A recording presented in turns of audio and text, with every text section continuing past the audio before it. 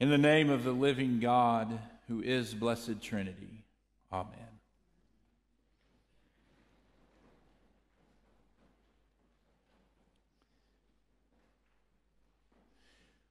One definition for the word boldness is a willingness to take risks and act innovatively, confidence or courage. You may recall that in our collect of the day just a few moments ago, we prayed, and one of the things in that prayer we asked was for God's grace, so that all of us that named the name of Jesus, all of us that claim to follow Jesus, that we would have the grace so that we might proclaim God's truth with boldness and minister God's justice with compassion. Undergirding all of that and able to do any of that means God's grace has to be present. But we might proclaim God's truth with boldness. So one question for all of us to just let it sit upon our hearts for just a few moments today is, would St. Paul's be described as a parish of boldness? Just reflect on that. Now, as we look at our Old Testament lesson, it begins and it ends with this statement: Samuel went to Ramah. Now, that pattern of doing that, of starting a story with a statement and ending it with a statement, happens a bit through the scriptures. And when it does, that stuff that is in the middle, that kind of acts like a parenthesis, means we really need to pay attention to what we're hearing and reading. What is happening that we need to sit with when we're told that Samuel is going to Ramah? Because in the middle of this story, we will learn a great deal about God. We learn some things about Samuel. We'll learn a few things about Jesse and even David. And wrapped up in all of this story, I think, is also learning and being made aware of the beginnings of the cost there is to saying yes to God. See, if we think that following Jesus should never cost us anything, I think we're mistaken. Saying yes to God is not a simple thing to do. And so this story offers us up some pictures of what that entails. So we begin with this fascinating statement that God is sorry that Saul had been made king.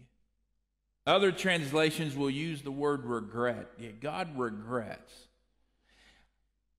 It is a bit of a mystery how this all works together. The God that creates, how can God be sorry? How can God be regretful? But the story is told this way. And you may recall there is only another time in the Old Testament scriptures where that language about God is used, that God is sorry, that God regrets.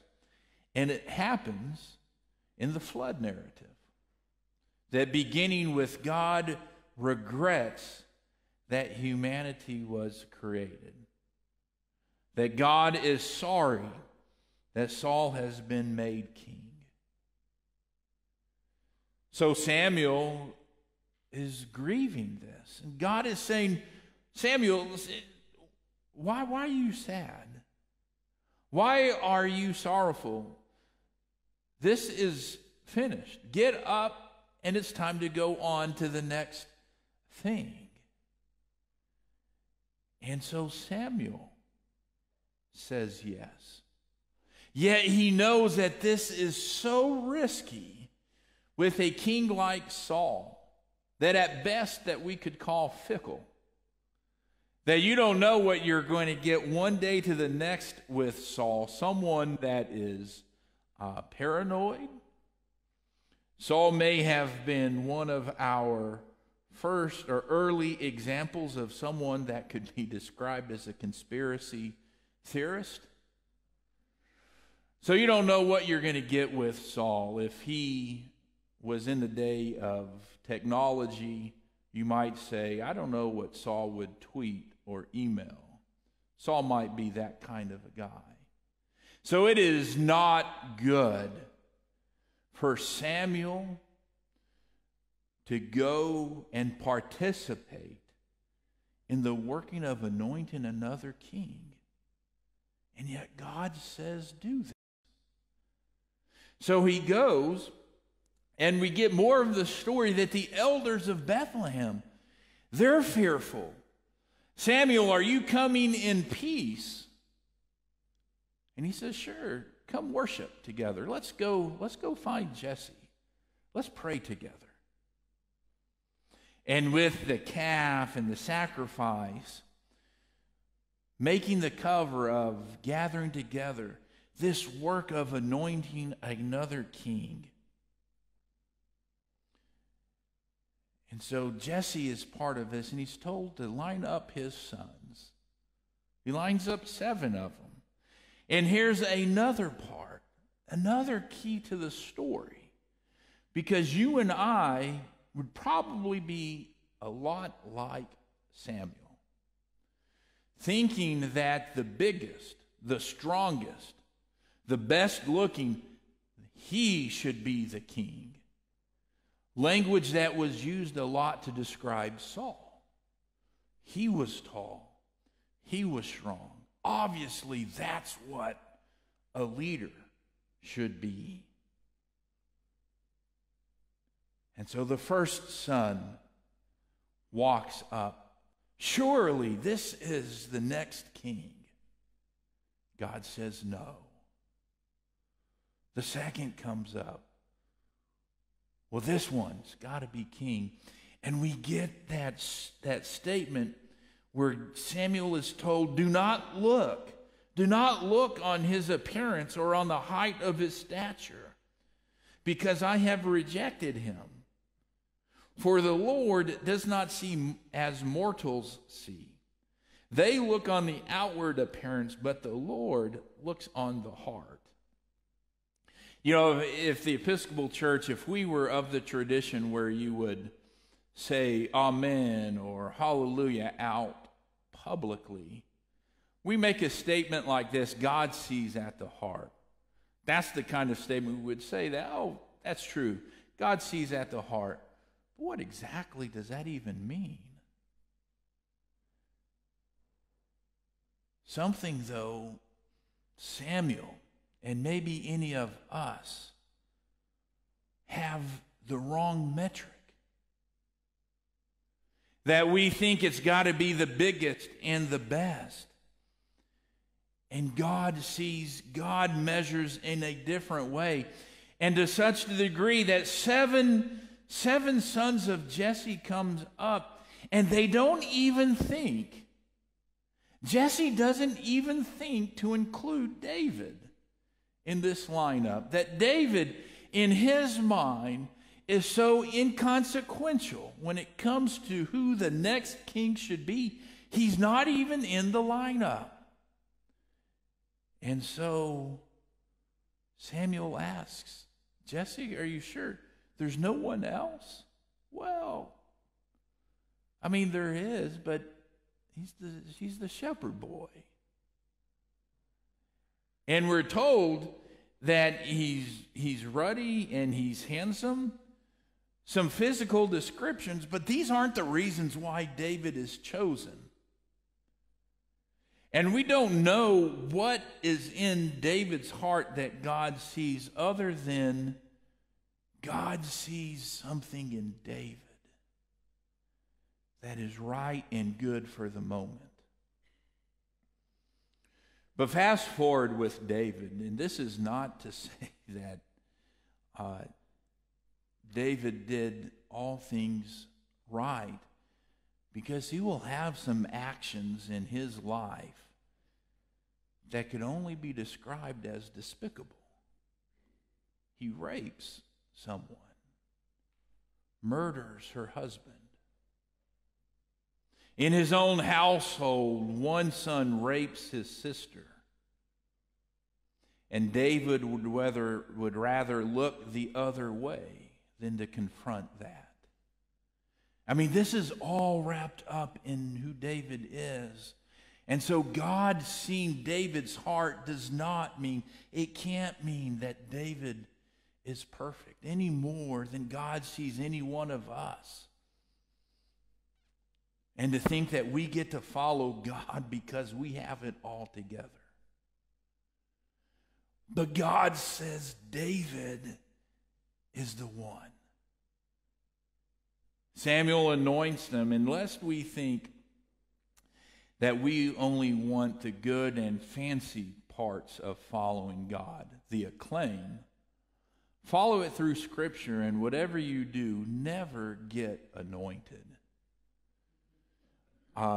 Because it is not easy for anybody that is chosen or anointed by God.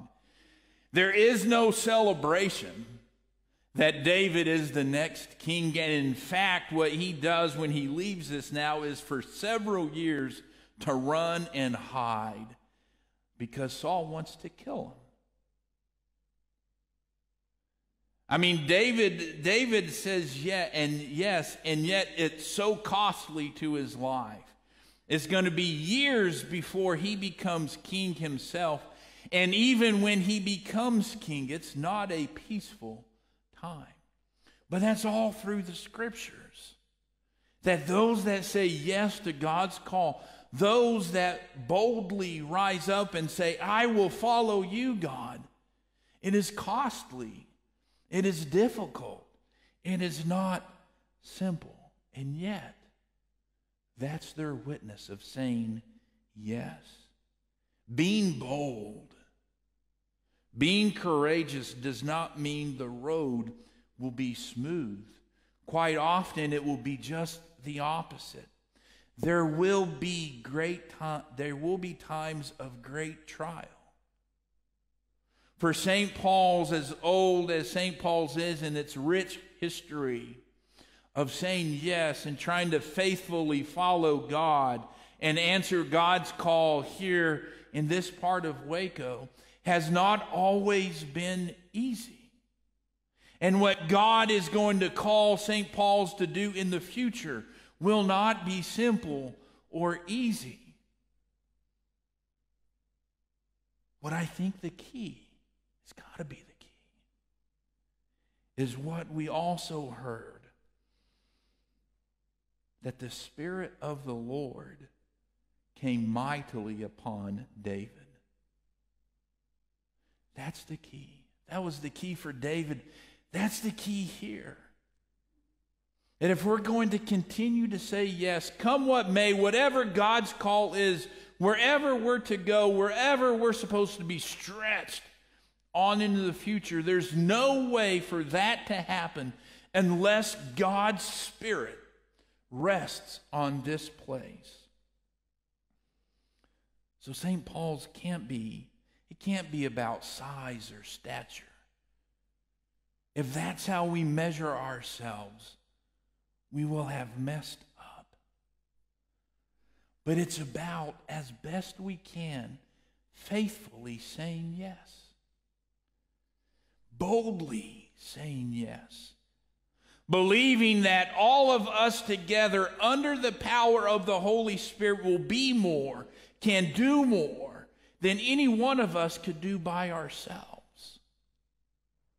That's why we do what we do with stewardship. It's more than just yours or my money or talents.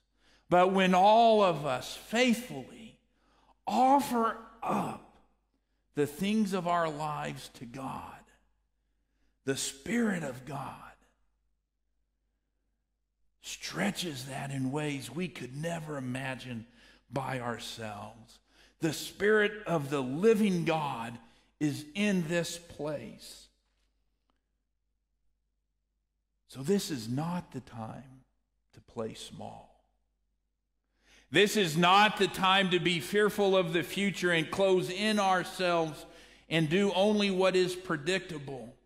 But this is the time to rise up boldly, with courage, risking to act innovatively into the future and say yes to God's leading now. To be courageous, to go out into the world and share the grace that's been ours to receive. Now is the time, come what may, regardless the cost, for all of us to rise up and say, at least in this place, under the power of the Holy Spirit, Jesus Christ will be proclaimed. That's how the world is changed. Amen.